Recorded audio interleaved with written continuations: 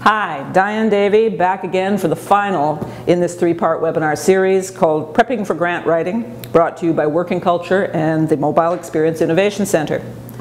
Although specifically targeted to Canadian content creators who are creating content for the mobile space, most of the advice applies to anyone who's considering applying for a grant.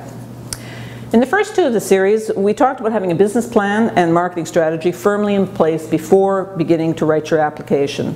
In this module, we're finally going to talk about the grant itself. I recommended at the beginning that as soon as you decide to apply for a grant, that you prepare a grant writing project schedule, working back from the grant deadline.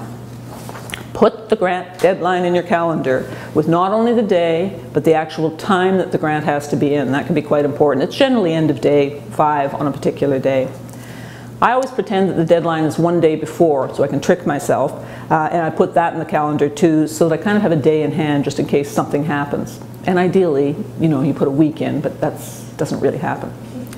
Also confirm whether the process is online or whether you actually have to deliver a hard copy. More and more grant funders are moving to online applications, but some still require a hard copy, which means you have to physically get the grant to a place. One of the first steps is reading the grant guidelines and the application form in detail. A lot of grant applications I mentioned are now online, but I recommend going old school on this. Download a print copy. Grab a cup of coffee, sit yourself down with a couple of color highlighters, and read the details without any other distractions. And I tell you this because some of them are quite complex, and this is where you really need to understand the detail before you launch into it. I use one color highlighter for financial details, and I use another for content and process. In the financial category, you're looking for things like the maximum amount of the grant, whether it requires matching funds. Some don't just give you the money, you have to put some money in yourself. If you have to put money in, can you do it from another granting source, another level of government, or can you perhaps match with some in-kind contribution, often staff time?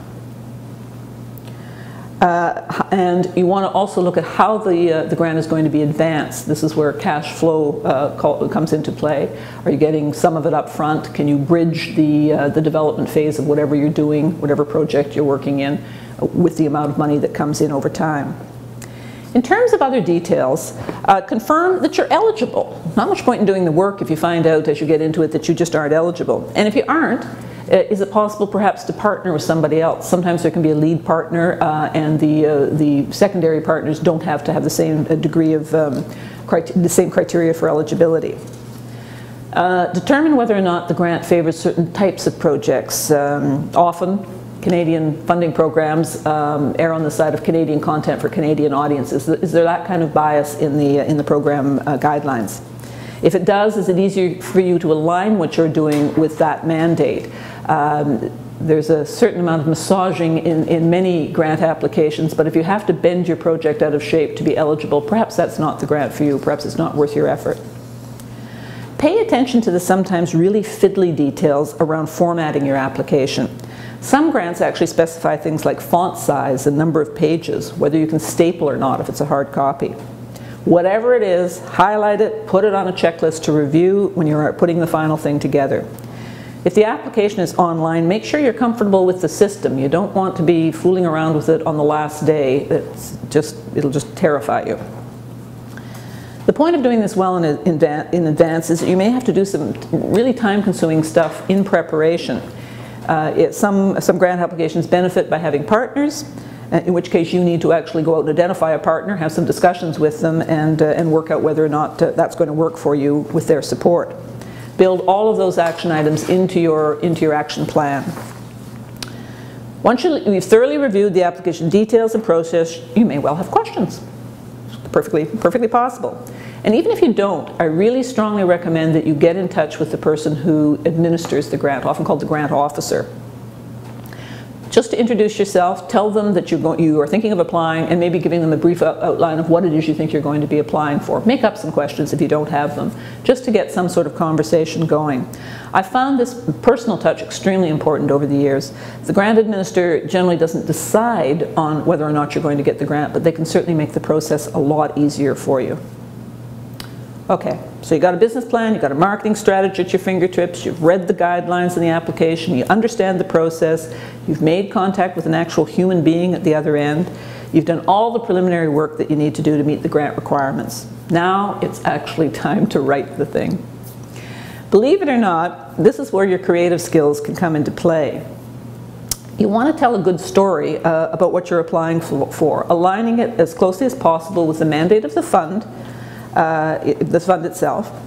I actually use the language that's embedded in the guidelines, some of the objectives of the fund. I kind of repeat them in the application so that I really am forcing myself to state clearly that I am aligning myself with the fund's mandate and showing how I'm meeting their objectives.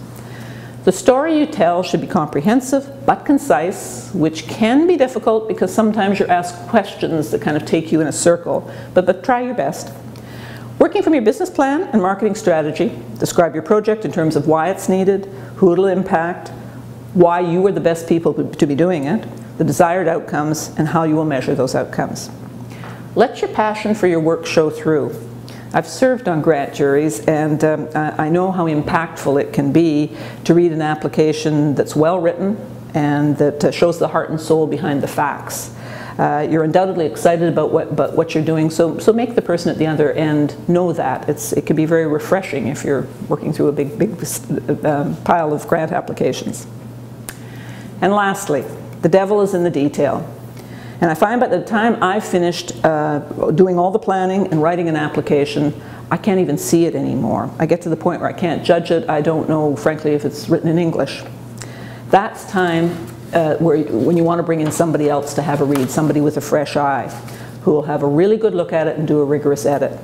Incorporate those changes into the final, and this is the very last step. Go back to the checklist that you made at the beginning when you were looking through the guidelines, and make sure that your package, you've got everything on that checklist there before you either push the button or put it in an envelope to get off to the grant, through the funder itself. Then you're done. Off it goes. Easy, eh? In this series, we've tried to provide you with some practical recommendations on preparing yourself to write a grant application. But not just any grant application, a successful one. The foundation for both a good grant application and a successful business is a solid business plan and marketing strategy. With those and a well thought out and well written application, you'll have a fighting chance of getting what you ask for. But if you aren't successful the first time, don't be discouraged. I've actually examined my own track record, and I think I'm at something like about 2 out of 3. When I get a turn down, I follow up with the grant administrator to see if I can get any insight into what I could do better next time. I don't complain, I just sort of follow up saying, could I have done better? What did I miss? Why was I not successful? But in the nicest possible way. Then I wipe my tears away, I look for the next grant deadline, and I start all over again. On behalf of Working Culture and the Mobile Experience Innovation Center, I want to thank you, and I want to wish you the best of luck in your application.